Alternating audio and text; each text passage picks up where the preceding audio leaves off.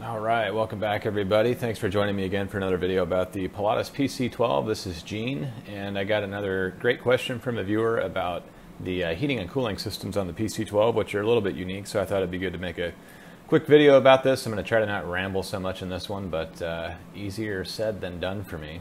But thought the easiest way to go through this would be just to jump into X-Plane here. This is the PC-12 by Caronado with Reality Expansion Pack and X-Plane 11. And I have never really used this, but to record the video where I'm comparing this to the real airplane. So please excuse me, I don't know my way around the sim too well, but I think we'll get through this fine. So let's jump right into it. I'm going to get some juice going to the airplane here. We'll turn the standby bus on, BAT 1 and BATS 2 on. Oops, clicked the wrong switch. There we go. 24.3 volts. And somebody before us left all the lights on. Let's turn those off. I think it probably just loads that way, but I can't help but do this stuff when I jump in here. Alright, this is how we would want it when we first jumped into the airplane. Switch the inverter over. So, I'm going to see if I can slew across here so we can get a better view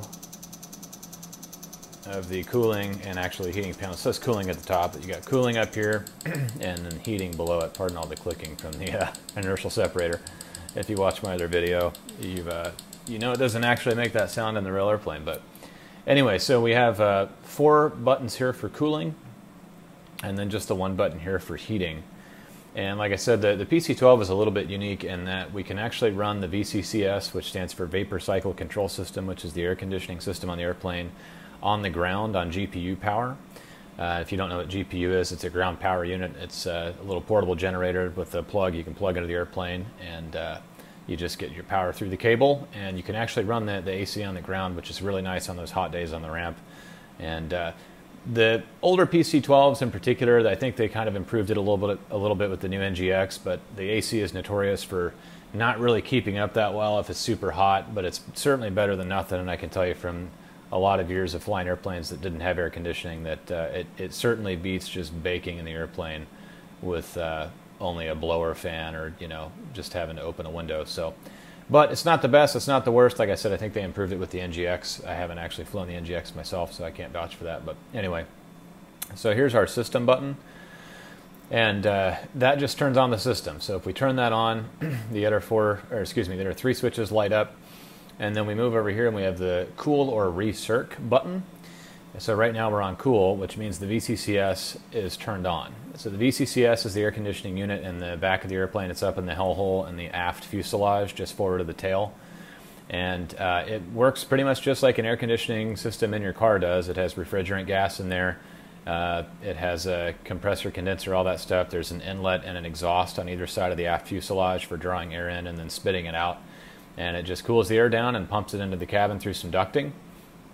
Nothing super magical about it, but it's not engine driven like you'll find on some, or actually most jets.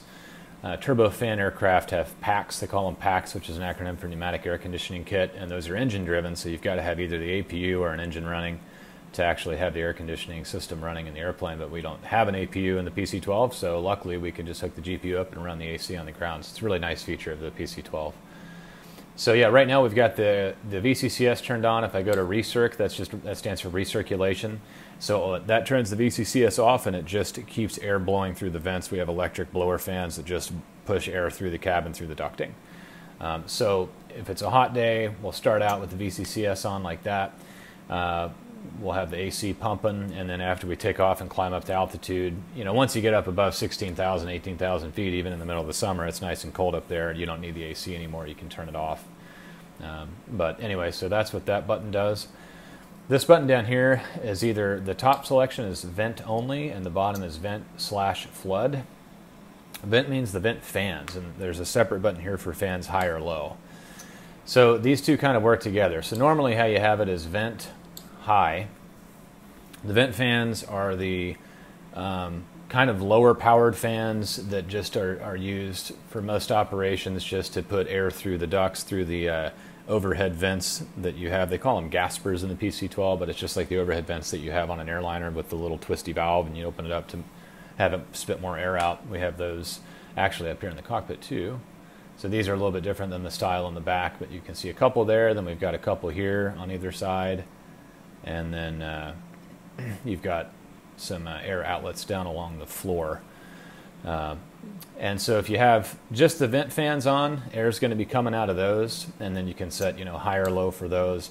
If you go vent plus flood, the vent fans still work the same way, but the flood fan, which is a separate independent fan in the back of the cabin, back by the baggage area, will turn on, and it'll just completely move a whole bunch of air around. It'll just, it's crazy powerful, but a lot of people don't actually like that thing on in the back because it's so noisy. But if it's really hot, you just got on the airplane, it's a hot day and you really want to cool the cabin down as fast as possible, you can turn that flood fan on and it'll really move a lot of air around in the back. Like I said, we had an owner that I used to fly for who didn't ever want that on just because it makes it tough to talk back there. You can't really have a conversation with that thing on because it makes so much noise. But some people will take the the cooler temperature and just deal with the noise. But anyway, so yeah, normally you just have the vent fans on, high or low, usually high, and then cooler recirc. And like I said, that'll spit cold air out of the overhead vents. Now, the heating works a little bit differently. It's independent from the cooling system, so this is just either on or off, and it's an electrical heater. So both this is actually all electrical heating and cooling. This doesn't use any bleed air or anything like that. These are electrical systems up here. So you can actually run the cabin heating on the ground on GPU power as well, which is really nice for the cold days in the wintertime when you're trying to heat the cabin up before the passengers get there. You can hit that button and it'll turn on the electrical heater and it'll just pump some hot air into the cabin. So the electrical heating is here to supplement the ECS. So now I'm going to pan down here and we'll look at the ECS, which is this switch right here. And I have mentioned this in some previous videos, but that has 3 settings. It's a rocker switch, so it's off, auto in the middle, or manual. Auto is where we have it set for normal operations, and this utilizes bleed air from the engine. So it routes bleed air off the engine, runs it through a heat exchanger, and it cools it down, and then it pumps it into the cabin. The ECS air will come out of floor vents that are all along the left and right sides of the cabin.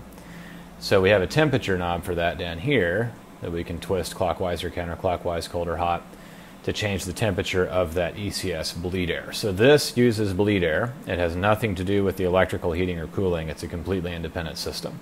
So you don't have to have the electrical heating or cooling systems turned on at all. It's usually good to at least have the vent fans turned on recirc, even if you're not using the VCCS, just so that the passengers have some control over airflow back there. If they want a little bit of fresh air on their face, they can turn that vent on over their head.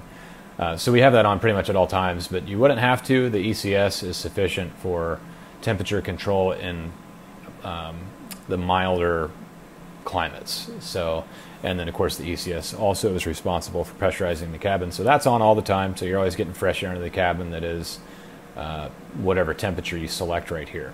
So it's really 2 separate independent systems. ECS is primary. That uses the bleed air. You can control the temperature there. And then to supplement that, you've got your electrical heating and cooling up here that you can use as well. So now, of course, on the ground, when you're hooked up to a GPU and the engine isn't running yet, of course, you don't have any bleed air, so this is turned off. So all you have in that case is your electrical heating and cooling up here for preconditioning. So that's what we would use before boarding. Now, a couple other little notes on this.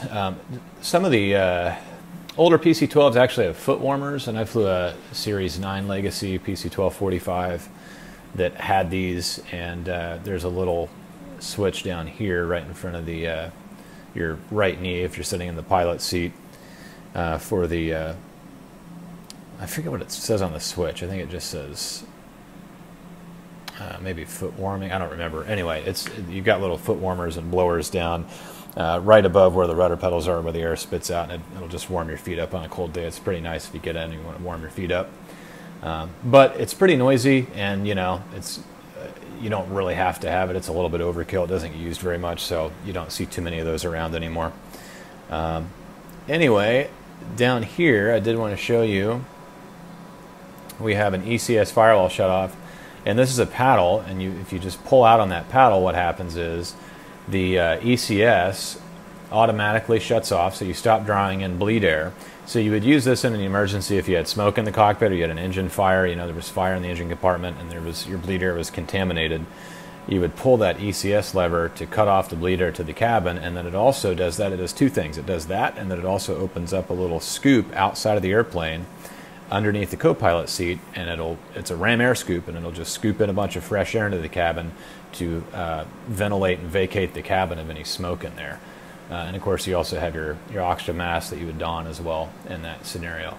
So that's your ECS firewall shutoff. If you need that, that's something you practice in the simulator every 6 or 12 months when you go back to the sim for recurrent training. But anyway, yeah, that's a little bit about the heating and cooling system in the PC-12.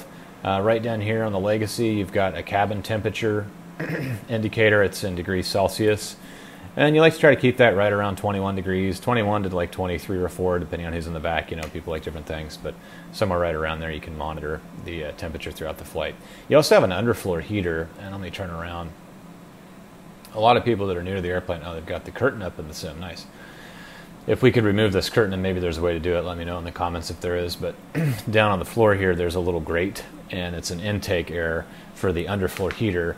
And it actually heats the avionics bay underneath the floor to keep the avionics nice and warm in flight. And it's a separate system from the cabin environmental control, but that is down there. So when you're loading bags into the airplane, you don't want to block that air intake for the underfloor heater. So just a little tidbit for you. Anyway, hope that is helpful to you guys. Let me know if you have any other questions in the comments, anything else I can explain to you about the PC-12 or just anything else. I love talking flying, and thanks for watching. Really appreciate it, guys. I'm coming close to, I think, 500 subscribers now, which is like nothing to most people on YouTube, but for me that's a pretty big accomplishment. So really appreciate the love, guys. Appreciate the likes, the comments, and everything. Keep them coming. Definitely motivates me to keep making these videos. And yeah, let me know. Give me some more video suggestions and ideas for different systems and things I can talk about, because I love getting in here and doing this. So, all right, thanks for watching, guys. See you on the next one.